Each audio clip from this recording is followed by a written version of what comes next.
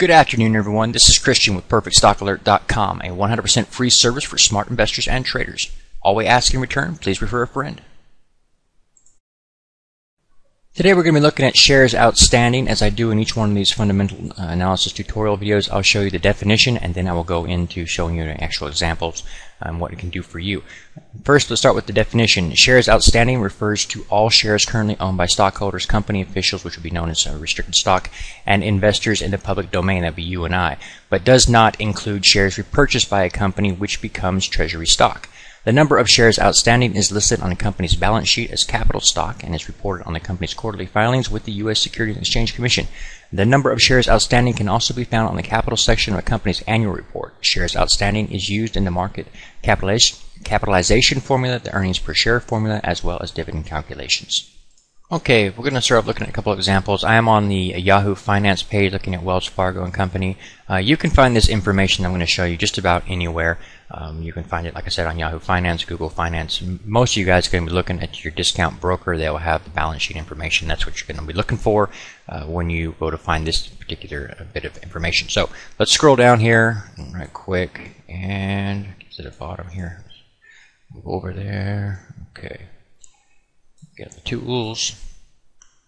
All right, shares outstanding, 5.2 billion. Okay, again, note that it is different than the float. That's an important piece of information there. Again, this is on the key statistics of Yahoo Finance. I've already looked at the company's balance sheet, which is typically where you'd go to find this information. And on Yahoo Finance, they don't have the complete balance sheet there.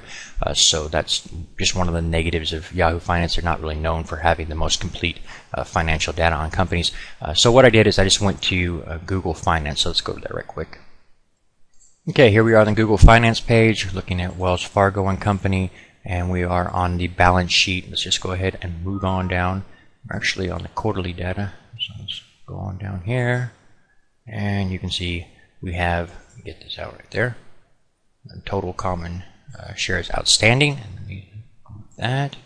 And let's go over here a little bit so you can see that, and it's 5.275, which would round to 5.3 billion. Okay, so that's where you can find this particular information.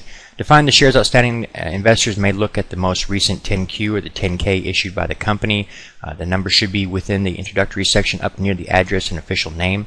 It can also be found in the shareholders' equity portion of the balance sheet, which I've just shown you. The number will likely fluctuate over time as the company sells more shares, buys back shares, or retires shares. Now, it should also be noted, it could be a red flag if the company's outstanding shares count rises faster than 5% per year.